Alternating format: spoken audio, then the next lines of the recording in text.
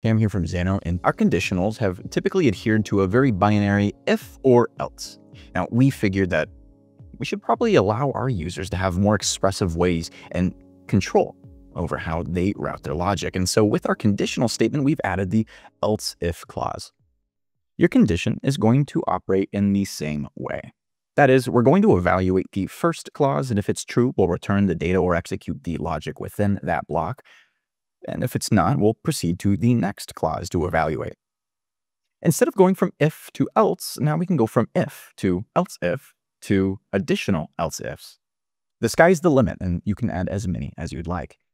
Now, because conditions are so versatile, in this particular example, you can see I've nested another conditional within my else clause. If none of these clauses are evaluated to be true, we'll default to our else, where we'll then evaluate additional arguments. What we're doing in this particular function is passing in a color and a value, hex or decimal. If I open up my run and debug and pass in red and hex and click run, you can see that we are executing the first clause here, and it's returning that information. If I was to go to my input and type in blue hex and click run, you can see that it's also returning that information. It is going to sequentially pass through each clause here until it goes to that default down here. And what we can see is that we have red and blue. So if I was to pass in blue decimal, again, it's going to evaluate all of those statements, but it does it so fast and it finds the clause that is evaluated to true and returns that information. And of course, if none of our data is able to be evaluated to true, we will default to our else clause. We'll click run, and maybe we need to add more colors. Now, this isn't the only way to route logic in Xano. We actually have a different means of being able to, well, evaluate if things are true or not and do something depending on them. Let's go ahead and take a look at the newest addition, our switch statement. In this particular function stack, we're passing in a number 1, a number 2, and an operator. In our actual function stack, you can see our switch function. Our switch function is going to take a value. This value is going to be compared to things we call cases. Cases are going to compare that value against itself. And if it is that value, or essentially if it's a true, we are going to execute that code within that case. You'll see here that we also have this break UI, and within the panel on our right, we have stop after match. This is going to execute our logic, and after it's done so, it'll continue and proceed on with anything else within our function stack. So to demonstrate this, I'll go ahead and create a variable. And I'll say this is our ending message. We'll go ahead and say congrats and click save, and we'll add this to our response. So that when I click run and I pass in, say, number 1 and number 2, being 2 and 5 respectively, and the operator of addition and click run, not only do we get our results, but we also see that it executes the logic after the case.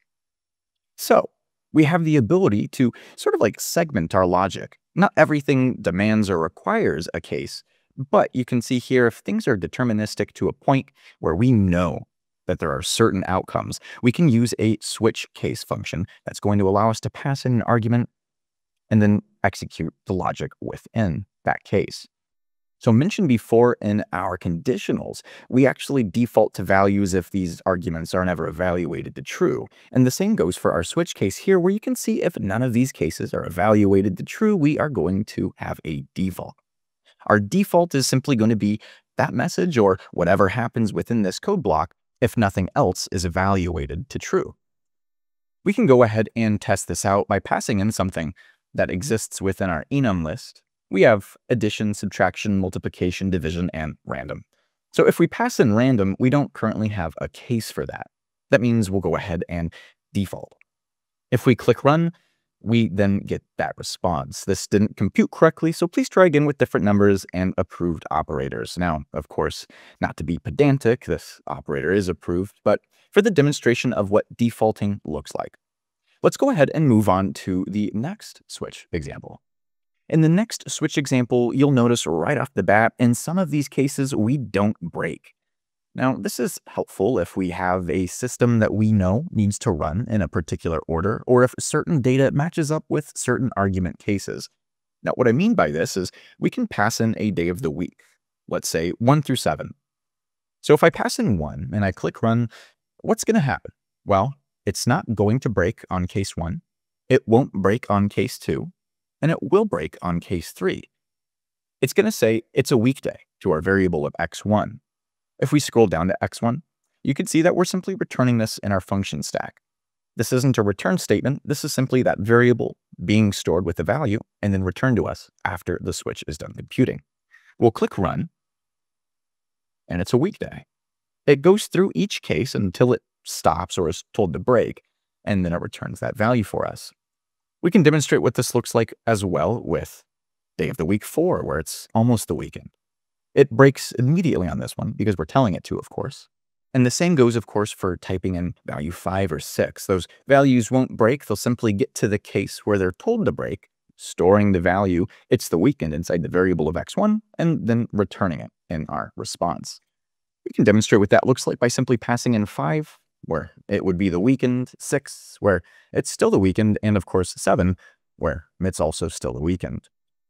Similar to the last example, we also have our default case. So if we're passing in a value that isn't able to be evaluated in any of these cases, and we click run, we'll default it. So now you have the ability to control the route of your logic with that much more customization, whether it's with conditionals or switches. If you want to go ahead and reach out to us, you can within the Intercom support chat within your instance, or you can also reach out to us on the community. Thanks so much for watching, and happy building.